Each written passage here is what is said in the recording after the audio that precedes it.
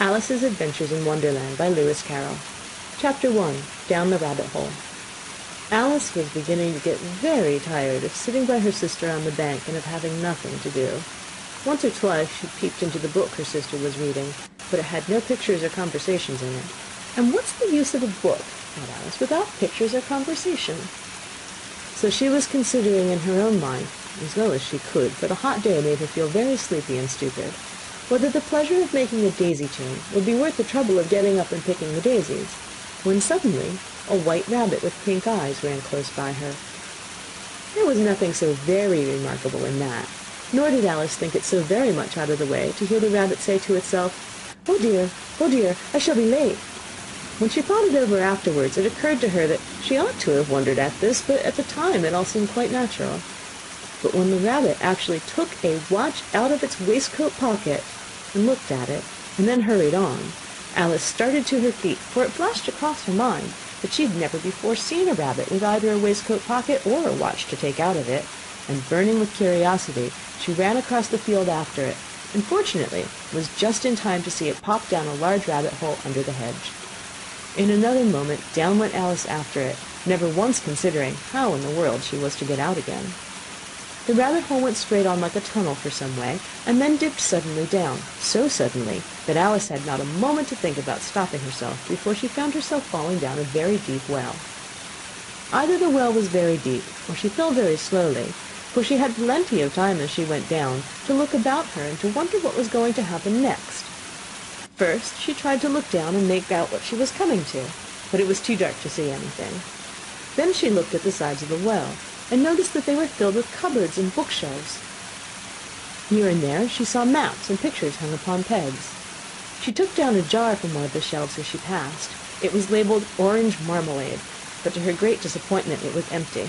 She did not like to drop the jar for fear of killing somebody, so she managed to put it into one of the cupboards as she fell past it. Well, thought Alice to herself, after such a fall as this I shall think nothing of tumbling downstairs. How brave they'll all think me at home. Why, I wouldn't say anything about it even if I fell off the top of a house, which was very likely true. Down, down, down. Would the fall never come to an end? I wonder how many miles I've fallen by this time, she said aloud. I must be getting somewhere near the center of the earth. Let me see, that would be 4,000 miles down, I think.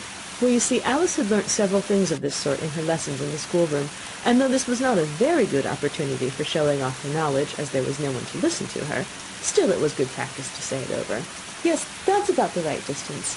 But then I wonder what latitude or longitude I've got to. Alice had no idea what latitude was, or longitude either, but thought they were nice grand words to say. Presently she began again. I wonder if I shall fall right through the earth. How funny it'll seem to come out among the people that walk with their heads downward. The antipathies, I think. She was rather glad there was no one listening this time, as it didn't sound at all the right word. But I shall have to ask them what the name of the country is, you know. Please, ma'am, is this New Zealand or Australia? And she tried to curtsy as she spoke. Fancy curtsying as you're falling through the air. Do you think you could manage it? And what an ignorant little girl she'll think me for asking. No, it'll never do to ask. Perhaps I shall see it written up somewhere. Down, down, down. There was nothing else to do, so Alice soon began talking again. Dinah will miss me very much tonight, I should think. Dinah was the cat. I hope you'll remember her saucer of milk at tea time. Dinah, my dear, I wish you were down here with me. There are no mice in the air, I'm afraid, but you might catch a bat, and that's very like a mouse, you know. But do cats eat bats, I wonder?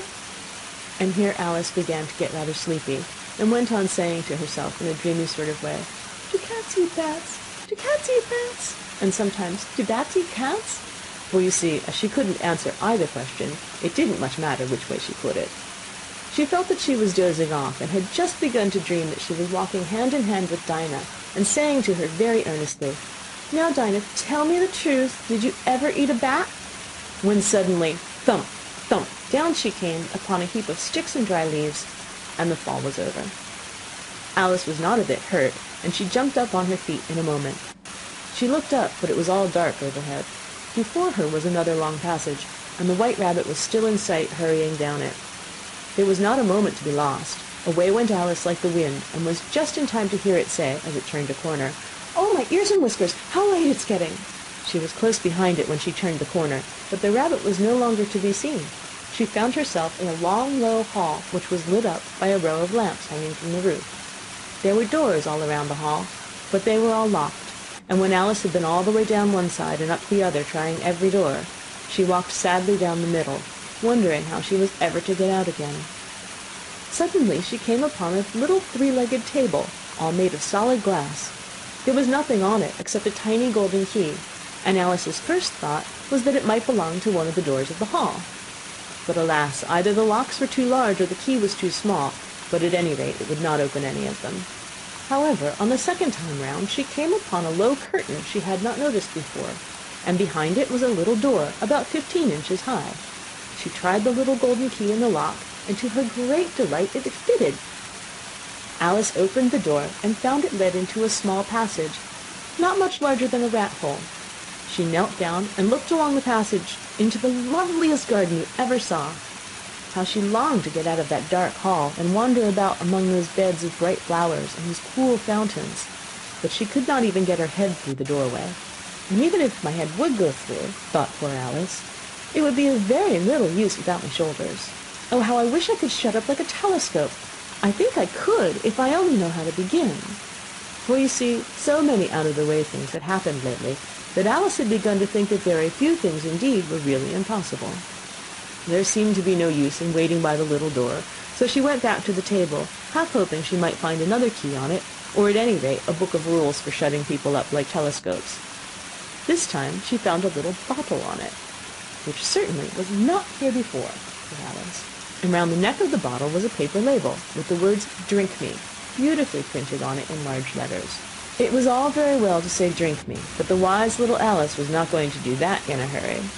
"No, I'll look first," she said, "and see whether it's marked poison or not," for she had read several nice little histories about children who'd gotten burnt and eaten up by wild beasts and other unpleasant things, all because they would not remember the simple rules their friends had taught them, such as that a red-hot poker will burn you if you hold it too long, and that if you cut your finger very deeply with a knife it usually bleeds.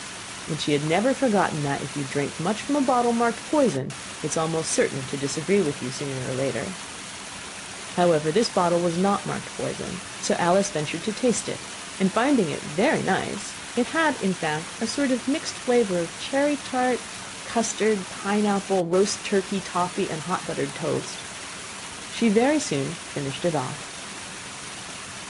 "What a curious feeling," said Alice. "I must be shutting up like a telescope." And so it was indeed. She was now only 10 inches high, and her face brightened up at the thought that she was now the right size for going through the little door into that lovely garden.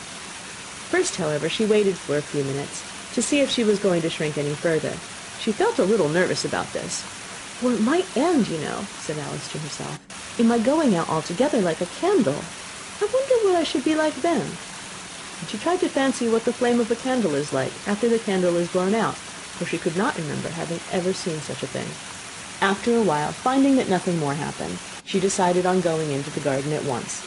But alas for poor Alice, when she got to the door, she found she'd forgotten the little golden key, and when she went back to the table for it, she found she could not possibly reach it.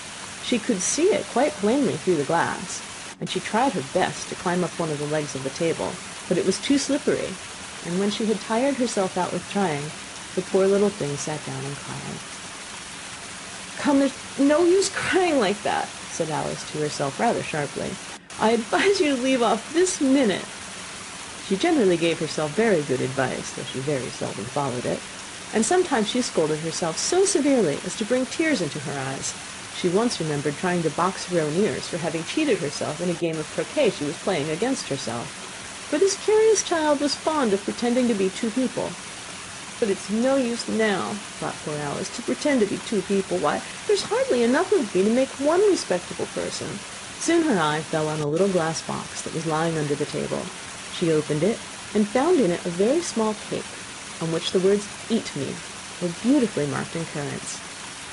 "Well, I'll eat it," said Alice, "and if it makes me grow larger, I can reach the key, and if it makes me grow smaller, I can creep under the door. So either way I'll get into the garden, and I don't care which happens."